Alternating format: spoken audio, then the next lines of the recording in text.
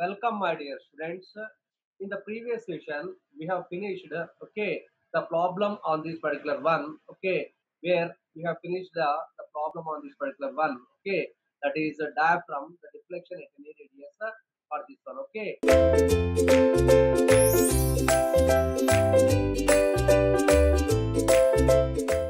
So the deflection at any radius using this formula, and we have submitted all the parameters. You are getting the we are getting the pressure. The pressure itself. You are going to get this one. P equal to 177.94 mega Newton per meter square. You are going to get. This is the problem we have finished in the previous session.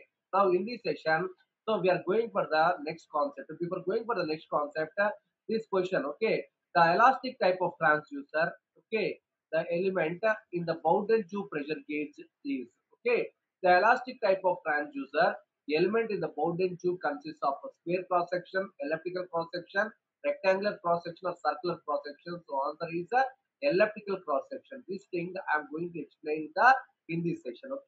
So how the elliptical cross section is there. So we are going to study about the Bourdon tube and all those things in this particular session, my dear students. Now students, we are going for this particular next one itself is capsule. Capsule means see, I'm going to use the two, means capsule is made up of the two identical annular corrugated metal diaphragms, filled together at its periphery. Means capsule will be like this, my dear students. This is the capsule. This is a means capsule is the, I'm going to use the two diaphragms. Like that I'm going to connect. And I'm going to apply the pressure here, and the displacement is going to be taking place here. This is delta. Here also the sensitivity of the capsule, is equal to output is what, change in the displacement by input is what, pressure. This is the capsule. Here also the capsule means two annular, I have corrected the two annular corrugated metal diaphragms. I'm going to seal it at its periphery. And I told you that capsule is also made up of the same elastic metal alloys that are used in the diaphragms like bronze, phosphor bronze, beryllium copper, and stainless steel, because it is made up of the diaphragm elements only. So the same metal alloys we are going to use for the capsule. Here I want to increase the sensitivity. Generally the sensitivity of the that is diaphragm is limited. To increase the that is the sensitivity, two or more capsules are connected in series. I am connecting the capsules. I am connecting, suppose this is one capsule, this is another capsule. Like that, I'm connecting the capsules in series. Then what happens? The sensitivity increases. I want to increase the sensitivity, my dear students. Like that, we are going for the capsule. Next, we are going for the capsule is like this concept only. Next, we are going for the very very important. There is the elastic method, and that is called bellows. Bellows. I'm going to explain this with respect to diagram. Bellows are the thin-walled cylindrical shells with a deep convolution. Let me see. This is the bellow element. See here. These are all the bellows element. These are all the thin-walled cylindrical shells. These are all the thin-walled cylindrical shells. Here I have explained that concept only. Thin-walled cylindrical. See here. Bellows are the thin-walled cylindrical shells with a deep convolutions, and the number of folds changes from 5 to 20. Sensitivity increases as the number of folds increases. See here, if I am going for the here, these are the deep convolutions. These are the, see, that is the cylindrical walls. These are all water. These are all the cylindrical here. See here, these are all the thin-walled cylindrical shells, and these are all the deep convolutions. These are all the deep convolutions. Generally, number of folds here I have shown only the folds. Is minimum should be 3 here, but the folds you can increase the folds up to 20 also. So here what I'm going to apply, when I'm applying the pressure over here, then what happens? The pointer is deflecting on the scale. The pointer is deflecting on the scale, and this is here. That is called the change in the displacement is going to be taking place here. the sensitivity of the bellow element. Okay, if I'm going to tell you itself is the sensitivity of the bellow element is as usual the change in displacement by the applied pressure. Okay, generally how the when the sensitivity increases, the sensitivity increases. That is number of as means the sensitivity is increasing. How means as the number of folds are increases. Okay, see here the sensitivity increases. Okay, the sensitivity increases as the number of okay folds increases. Means if I am increasing this volts, then what happens? The sensitivity is going to be increasing, my dear students. Okay. Now here the thickness. I am going to depict the formula over here. The thickness of the wall. Okay, is T. This is C is the thickness, and here the D is the mean diameter, and this is the B is the radius of each corrugation. These folds are also called corrugation. Okay. Now and P is the pressure that I am going to apply over here. Then what is the that is the pillow means what is this formula for the displacement of the pillow that is going to give here I'm going to get the displacement. Okay, where I'm going to get the displacement here.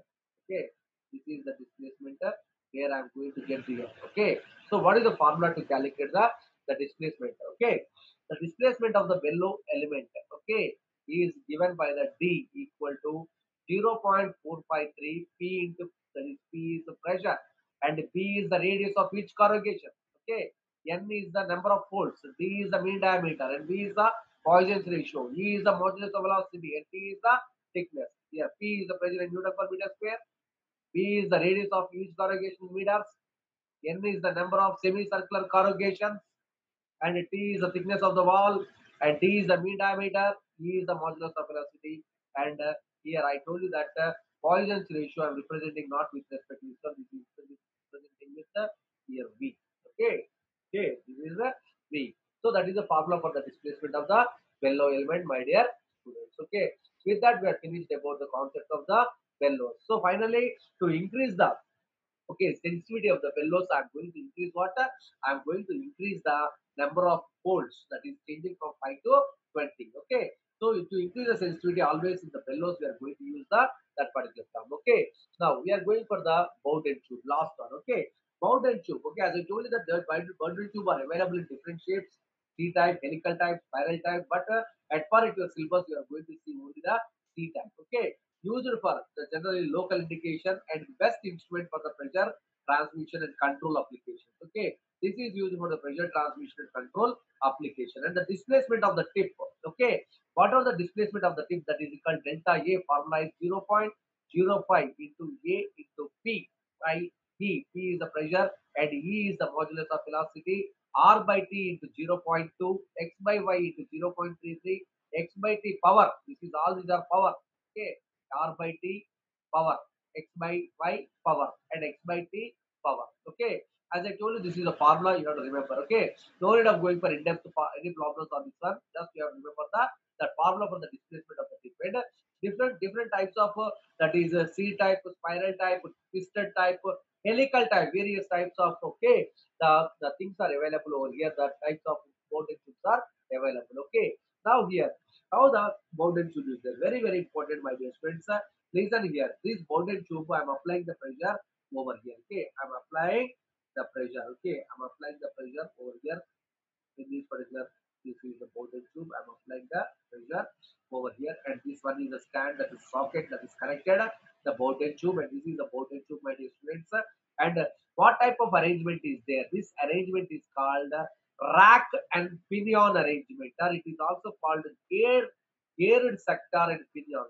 Rack and pinion arrangement or geared sector and pinion arrangement is there. Okay, when I'm applying the pressure over here, then automatically the displacement of this one, okay, the displacement of the tip, okay, changes in the pointer is going to be taking place. This is a change. Okay, and this is the pointer which this is a section I told you. Okay, for this section it is this is the bit which I have mentioned in the problem. Okay, the Boundary tube consists of what type of cross section? Okay, the cross section itself, I told you that it is what type of cross section, my dear students? It is this cross section. Okay, this is the cross section. This cross section is called elliptical cross section. Okay, this one is called elliptical cross section. Okay, and generally we are going to use this one over here. Okay, and here I'm going to demand here what happening means here when I'm applying the pressure over here, this one is going to be changing, means that this position of this particular one is going to be changing. Okay, it is changing from here to here. Okay, that is called the displacement, the change in the displacement of the tip. Okay, the change in the displacement of the tip, which I'm going to show you in the next slide, my dear students. Okay, this is about the change. This is the original position. Then when I'm applying the pressure, the change in the displacement of the tip. Okay, then changing from here to here. Okay, and that is delta A. And this formula I already told you in the big, that is the slide, the first slide of the Bourdon tube. Okay, which is called the movement of the tip. Okay, and this is the cross section. Okay, the cross section delta, that is the X and Y elliptical cross section, which I have shown. Okay, over for this one, that is for the pointer. Okay, which I'm going to show you over here. Okay, this is the general geometric figure, that is the of the Bourdon tube, which I have depicted over here in a detailed manner. Okay, with that we had completed about the general concepts, okay, of the Bourdon tube and all these elastic elements. Okay, as far as the concrete examinations, the very important thing is the diaphragm, the problems of the diaphragm, and very important thing is bellow. Okay, is very important, my dear students. Okay, means every elastic method is internally or that is depending on the other methods. And final conclusion itself is, my dear students, see, diaphragms. Okay, diaphragm itself is made up of the metallic elastic alloys, and diaphragms are two types, that is flat and corrugated diaphragms. Okay, so a capsule is made up of the corrugated diaphragms and same metallic alloys we are going to use. Okay, so to increase the sensitivity in a capsule, we need to connect the capsules in series. Okay, now if you are going for the bellow element also, here I want to increase the sensitivity in the bellows, I want to increase the volts in the bellows. Okay, and the Bourdon tube is the best instrument that is used for the measurement of the pressure and for the transmission lines. Okay, with that we have completed about the measurement of pressure, and we have finished, okay, the sessions of the gravitational methods and the elastic methods. And finally, okay, we are going for the next topic in the next session. Okay, and in the next topic in the next session we are going for the in detail manner, my dear students. Okay, we have finished about the chapter 4. Okay, thank you very much.